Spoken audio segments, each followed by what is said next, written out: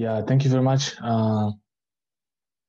My study focused on the Banyamulenge community in the Eastern Congo, Eastern Democratic Republic of Congo, but at the same time, I made sure to focus on the general issue of Banyamulenge long-standing violence in the Democratic Republic of Congo, their history since their origin, and trying to assess the steps along the continuum of destruction since 90s and 60s.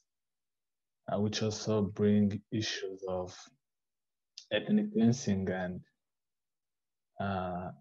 almost total extermination. By starting with my topic is the ongoing genocide against the Banyamulenge ethnic group in the Eastern Congo.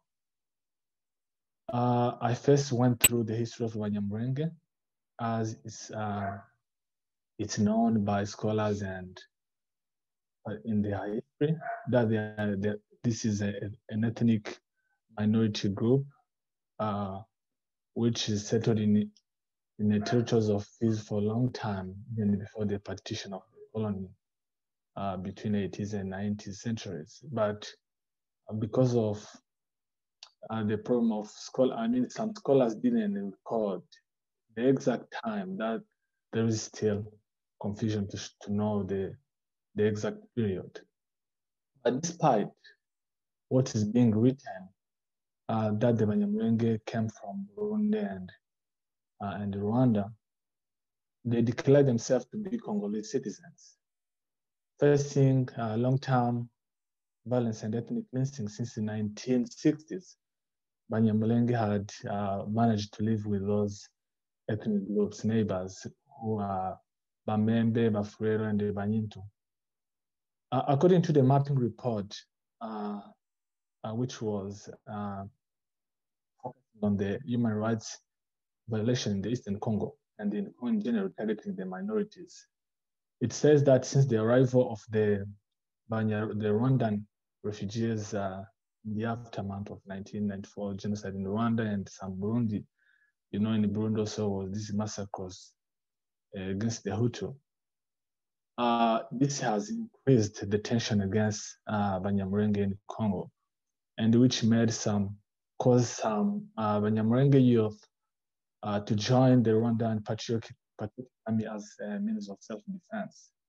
And later they have joined, and by joining this rebellions and army, it helped them to secure their resistance in the Democratic Republic of Congo. But the main issue is citizenship question, which they were granted through the Congolese Constitution in the 1980s under the regime of Mobutu Sese Seko. But even this constitution, which recognized whoever was in Congo before the colonial period, before 1950s, still the Congolese reject the citizenship of the Banyamulenge. We see some decrees like this one, 1995, the Transitional Parliament rejected the Banyamulenge citizenship. Some political leaders like Celestine Anzuluni in 1991 also, he rejected, calling them immigrants. And recently, the current president of Congo, in one of the diaspora convention, he declared that Banyamulenge are Congolese, and you can imagine how a president of the country can declare that their citizens are citizens, yet they are living in their homeland. You can put question mark that there is this issue of rejection. Let me come back to the issue of violence against the Banyamulenge, which is started since the 90s, as I have mentioned. I said since the arrival of the Rwandan refugees at the month of the 1994 genocide in Rwanda, this has increased anti-Banyamulenge tension. And we know there was this Interahamwe militia who committed genocide against the Tutsi in Rwanda. They collaborated with the neighbors of Banyamulenge, whom described themselves to be indigenous, to be the owners of the land. Then finally, they started fighting against the Banyamulenge. And that's the time again, more Banyamulenge youth they fled to Rwanda, where they joined this militia group. But the main purpose was not to go to Rwanda because maybe they had this relationship, as other Congolese complained, but that was a means of self-defense. They went and get trained.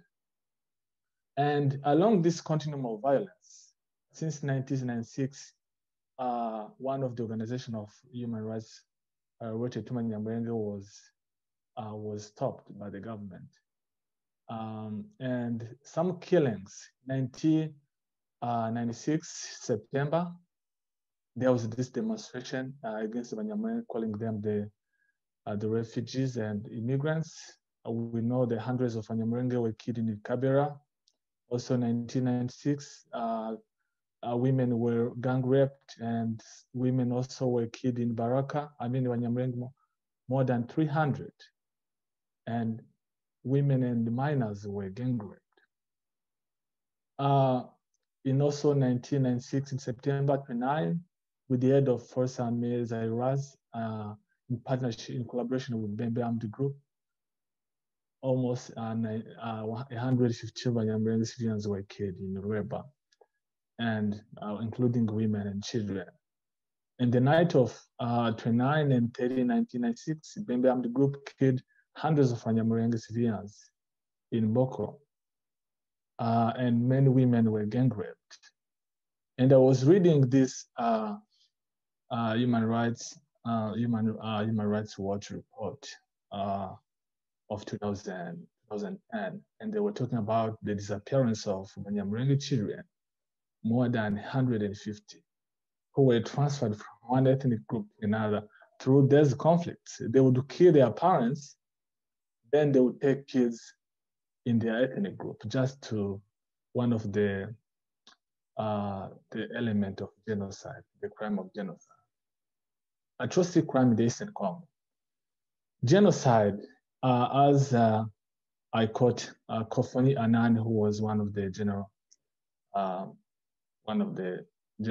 leader of the UN. He said, a genocide begins with the killing of one man, not for what he has done, because of who he is. A campaign of ethnic cleansing begins with one neighbor turning against another.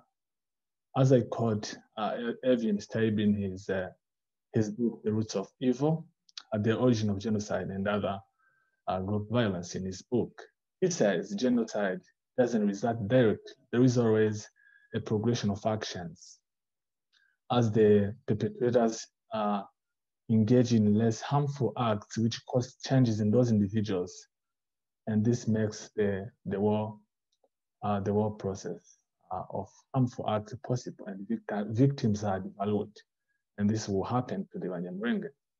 This is my argument. My argument is that some politicians from the above-mentioned ethnic group, who are the neighbors of the Banyamulenge, Bafurero, Banyindo, and the Babembe in the Eastern Congo, had created these conditions of outbreak of violence. And they have encouraged it in the first place since the 90s by mobilizing the ordinary people from these neighbors of Banyamulenge to participate in. And this was later followed by the formation of militia group, which is involved in terrorizing and killing the Banyamulenge nowadays. And why would these politicians and these leaders use these ordinary people? Using and benefiting from this militia group to commit crimes is one of the strategies of perpetrators of genocide nowadays, and we see genocide is changing. Annie Fuji argues that social ties and immediate social context better explain the process through which ordinary people commit crime, mass murder in Rwanda.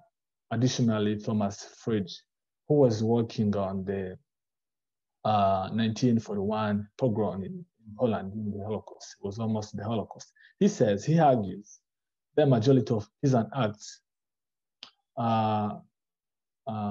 sorry, I'm trying to get my presentation here, against the Jews during the Holocaust constitute a form of genocide from the above, as well as from abroad.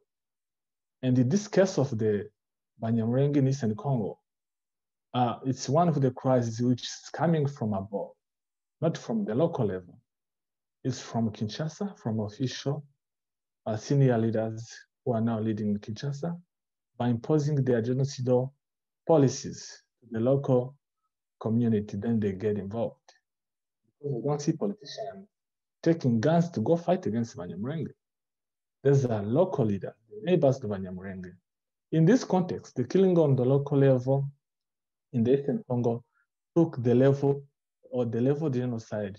It is the way it is today, because my ethnic participation driven by Congolese politicians. Let me rush it up over time. A remarkable difference between 90s violence and what we see today in Congo is because the militia groups, and some in collaboration with the foreign militia groups, they don't only kill Banyamulenge, but they also want to cleanse them from their homeland.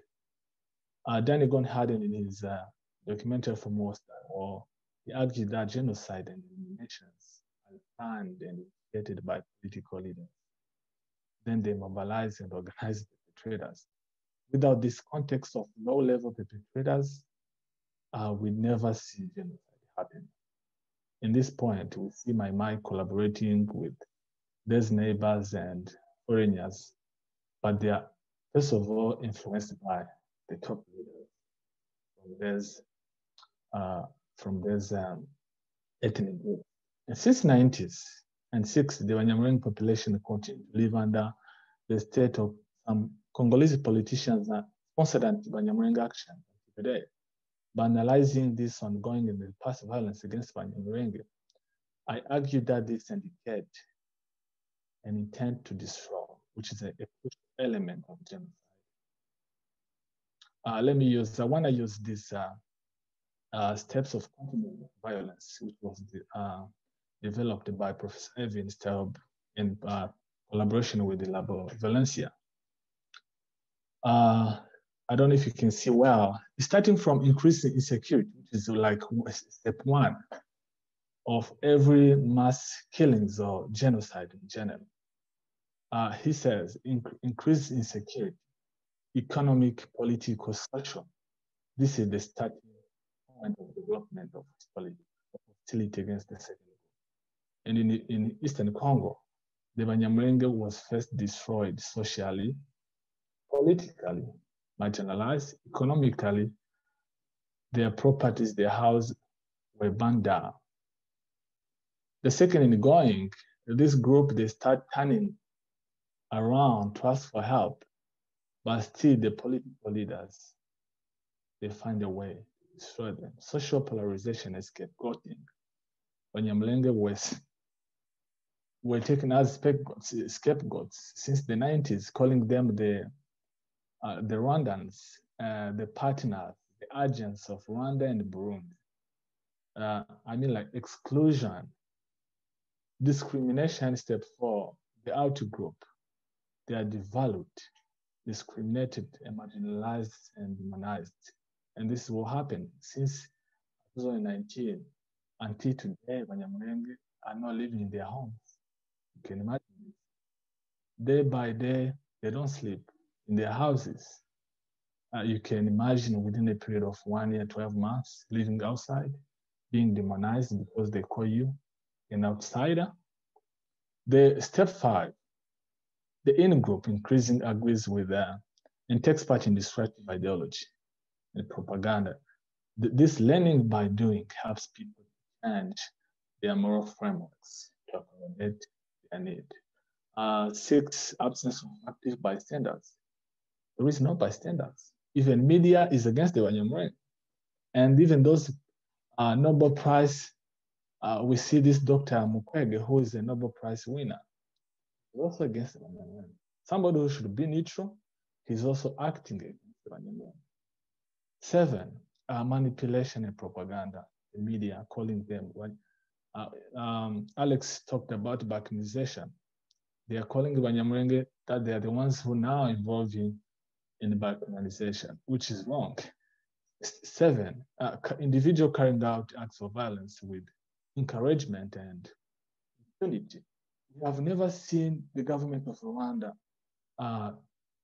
bring into trials either the Congolese security forces or the leaders of those militia groups to trials for them committing crimes against this minority group.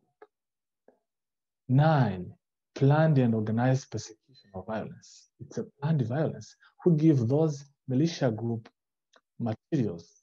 Who support them since 90s until today? And those are ignorant people. Even if you may ask them, why are they fighting against Banyamulenge, they will not explain. They won't say, we are killing because of this, because they are just manipulated, they are being used. The last one is extreme insecurity, including what's happening now. We are just waiting for the final examination, which I think will be maybe the final point. Crimes against humanity in Congo, as defined in Rome Statute in Article 7. I argue that the incident mentioned above, targeting the Banyamulenge, constitute a crime of genocide because the civilian of Banyamulenge are being attacked. Crime of genocide, as adopted by the United Nations General Assembly. This in Article 1, the crime of genocide can either take place in armed conflict, international or non-international, or in peaceful situation. But in Congo, we see is taking place in terms of conflict, armed conflict. The Genocide Convention says can also be committed against, this is my point here. It says genocide can be committed against a part of a group, as long as that part of group is identifiable, including geographically limited area. This is a very interesting point. By analyzing the Eastern Congo situation until today, I found that these acts committed against the Banyamulenge group include 3 of prohibited acts which constitute a crime of genocide, as defined in Article 2 of Genocide Convention. Killing, causing serious bodily or mental harm, inflicting conditions calculated to bring about the physical destruction of the group. I'm almost done. I don't know. Sorry, I don't know. Thank you. Sorry. All these crimes which have been committed by my militia group, and I say there is this specific intent to destroy this group, and this group in part is sufficient to constitute a crime of genocide. And we have seen this has been defined in one of the international courts during the Yugoslavia war, and which means a certain group of people be killed in a certain limited geographic area, not saying that over Banyamulenge in Congo, but a certain group of people can be killed in a certain geographic area. We see the case of Bosnia. When my group targeted Banyamulenge using various means, killing, destroying their homes, raping, gang raped women, with eliminating them, is a clear proof of intent to destroy this setting. Intervention. Usually during the genocide, we expect political intervention, military intervention, or international community, but we don't see in this case of Banyamulenge. It's very different. I'm almost done, and I remain with one page. We cannot explain the failure of the Congolese security forces and the presence of UN peacekeeping forces, MONUSCO, or international community in general to stop this violence, because they are aware of this violence, but they just don't care. In a report of Human Rights Watch in 2019, they said this Congolese government security forces, instead of restoring security in Eastern Congo, but they are the ones who are supporting the violence for them to gain mineral resources and other illegal business. Can you imagine those who are supposed to protect people? They are just supporting those militia groups for their benefit. Then who will serve this Banyamulenge? Even the UN Humanitarian Commission for Refugees don't even provide humanitarian aid to the civilians. who are living outside their homes. It is important to note that International Criminal Court, based in Hague, Netherlands, is an appropriate court with jurisdiction to prosecute the crimes which are being perpetrated in the Eastern Congo. I suggest that the UN Security Council should do their responsibility and refer this matter to the ICC after the failure of the Congolese government and its security force. Finally,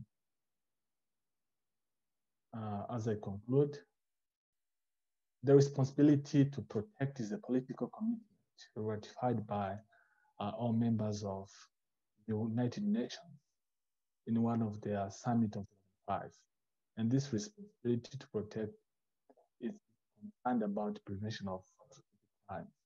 In one of their paragraph 1938, this document states that the primary responsibility to protect their population, the states has decided to protect their countries, and these states also prevent any incitement through all necessary means. And through the prevention process will not be achieved where those crimes took place. And those members should be the country members. Whoever country members is part of this Declaration of Universal Declaration of Human Rights or Convention on Genocide Prevention, they should act. Congo is part of these treaties and convention, but there is no reaction. I suggest that international community applies trade or military-related sanctions against Congolese government until they stop the ongoing genocide.